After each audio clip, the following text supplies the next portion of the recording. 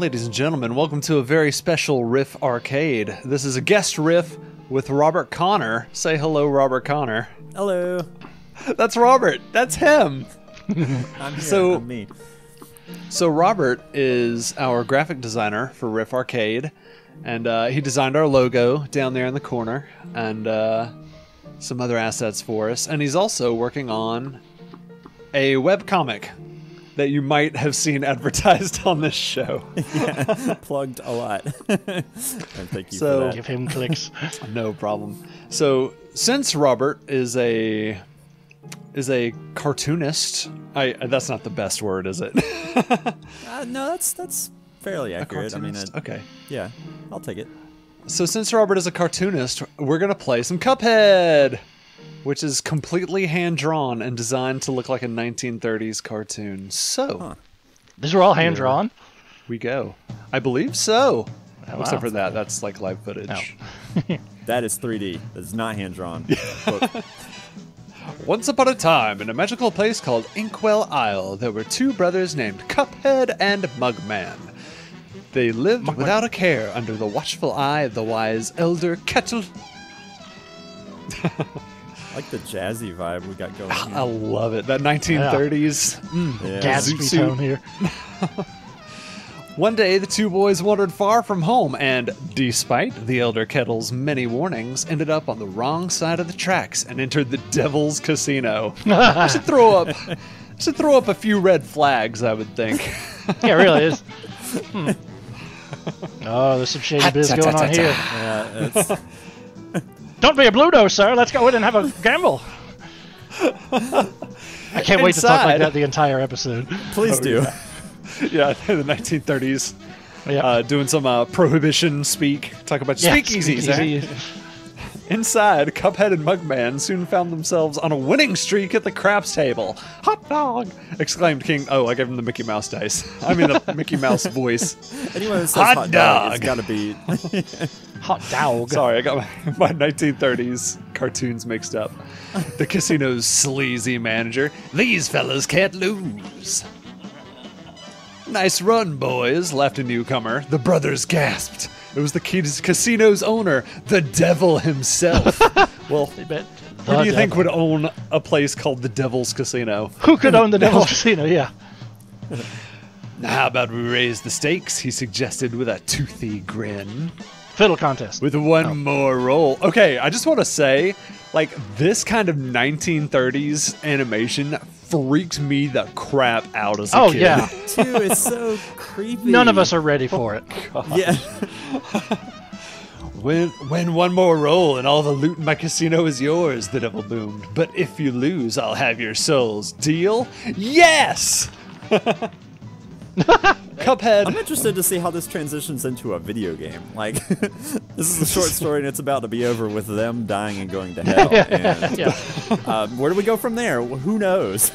The book closes and the game just crashes itself. Cuphead, blinded by easy riches and dollar signs in his eyeballs, nodded and grabbed the dice for a throw. Good gosh, Cuphead, no! Cried Mugman, for he understood the danger, but it was too late. What a wet blanket. Cuphead was an idiot. He's got milk for brains, that's his problem. Whoa! Straws. Snake eyes, laughed the devil, while slamming the floor. You lose! The brothers trembled in fear as he loomed over them. Now about those souls. The brothers pleaded for their very lives. There must be another way to repay you, Mugman stammered. Yes, please, mister, Cuphead added. Perhaps there is, the devil snickered, pulling out a parchment. Here we go. I have here a list of my runaway debtors. Collect their souls for me, and I might just pardon you two mugs. Literally, they're mugs. Yeah. Now we're henchmen of the devil himself. Yeah, That's going right. to collect people's souls. We're now devil's minions. Wasn't Now this the get plot going. of Pirates Caribbean 2? Kinda. Maybe. Yeah. Kinda, yeah. Oh, and the dice game. They even play a dice game. Yeah, in that really. movie. Now get going, the devil roared, kicking the boys out most rudely, as the devil would. You have till midnight tomorrow to collect every one of those souls. Otherwise, I'll be the one collecting your souls. Get out of here. Now you floor flushers can go chase yourselves. That's right, buddy. Cuphead and Mugman were terribly frightened and ran away as fast as they could. Come on, Mug, panted Cuphead. We have to find Elder Kettle. He'll know what to do. I like that I've given him about 4 or 5 different voices at this point. Elder Kettle. We have to search for the Elder Kettle. Oh, yeah. Butts, you want to voice Elder Kettle? Oh, the fried pickle you boys have gotten yourselves into. It's like Howard Taft. I know you don't want to be pawns of the devil. Probably shouldn't have gone to this casino to drive it. But if you refuse, I can't bear to imagine your face. He seems happy, like, Cupman seems happy for that. You must play along for now, collect those contracts. Steal people's souls and whatnot now. You'd best be ready for some nasty business. I said, your dead friends won't be very friendly once you confront them. You know, taking their souls and all. In fact, I expect them to transform to terrible beasts. Probably. Yeah, I would too. Someone was like, I'm here for your soul. No, you take this potion. I would too. They won't hang on you dry. Hey, that's the stuff, fella. Oh. Oh, it's Hooch. It'll give you the most remarkable magical abilities. Now go make a writing desk and use your magical inkwell there. You need to prepare yourself for a scrap. All right. Woohoo! I was in the war. Okay. Back when I was in World War I. So what's the difference between a cup and a mug? A mug has a handle, right? But this guy has a handle. Well, Mugman's got a handle, I thought. Oh, nice. Oh, this is actually... I thought it was a loading screen. So this is a tutorial.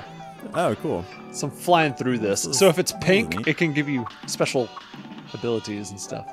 Nice. Oh, you're dead. Oh. Yeah, that's your soul. The devil wants. What was that? Oh, wow, yeah.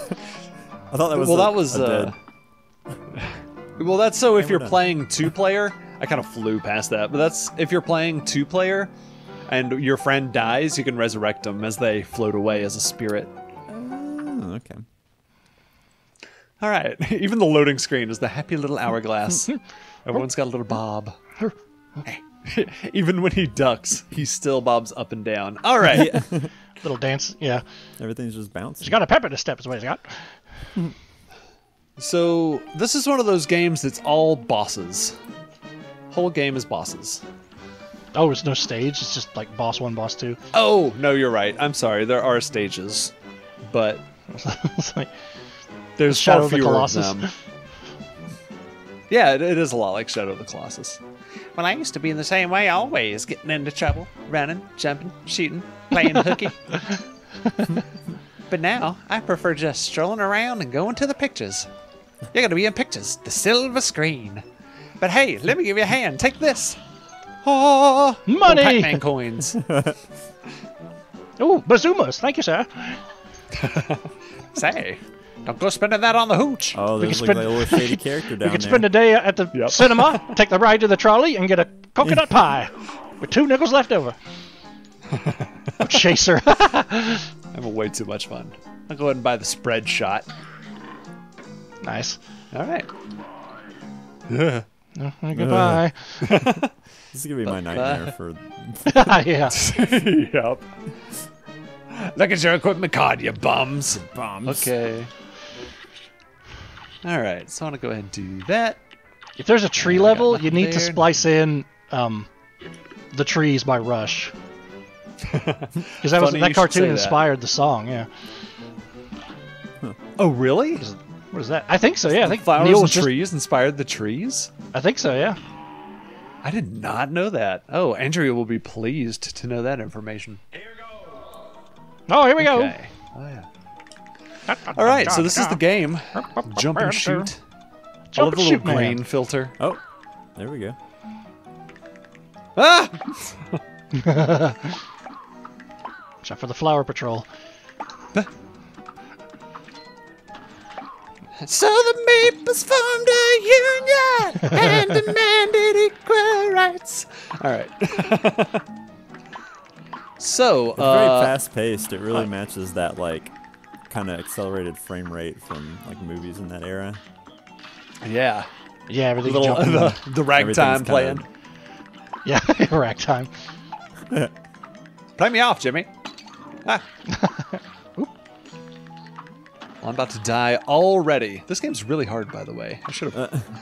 So I guess most of you out there in Let's Play Land already know about this game, but I know Robert's never seen this game before, so he is experiencing all of this for the first time. Yeah, I want to play it. I just haven't gotten around to it. What? Well. Oh, you died. Give it Oh, my devil did got your soul. die. Get ready for that. Yeah, well, the end Right and force close. So this is another game that I would love to have Butts playing 2-player with me. The Mugman to my Cuphead, but long story short, we're still sorting that out. So bear with us, and Butts will be flying high on these things in no time at all.